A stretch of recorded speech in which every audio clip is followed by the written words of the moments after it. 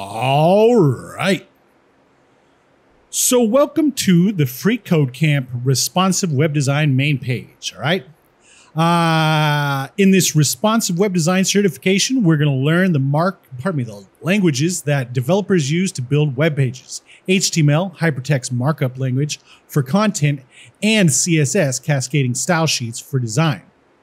First, we're going to build a cat photo app to learn the basics of HTML and CSS. There's not going to be a hint of CSS in cat photo app. This thing was written like in 2017 or 2015, so it's been updated a million times since then. Later, we'll learn modern techniques like CSS variables by building a penguin and best practices for accessibility by building a quiz site. Very true.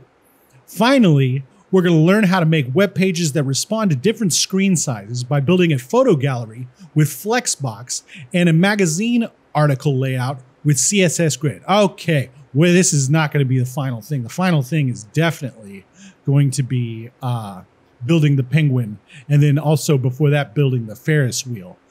But, you know, all I'm trying to say, look, these guys, when you're on this thing, you're going to realize that they're doing the best they can. Let's put it like that. These guys are doing the best they can, all right?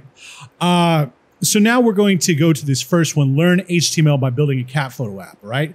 It's got 69 of them. Anyway, and let's just go through this. So HTML tags give a web page its structure. We can use HTML tags to add photos, buttons, and other elements to our web page.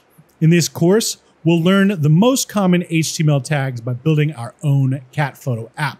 All right. So when we click this, you see right here, we've got this little cat photo app right here. Very simple stuff. As you can see, not a hint of CSS, if you know what CSS is. If not, the fact that there's no style in it all, colors or anything like that, that's what it means. There ain't no CSS here. So let's start coding. And now we're on to step one, and we'll see you next time.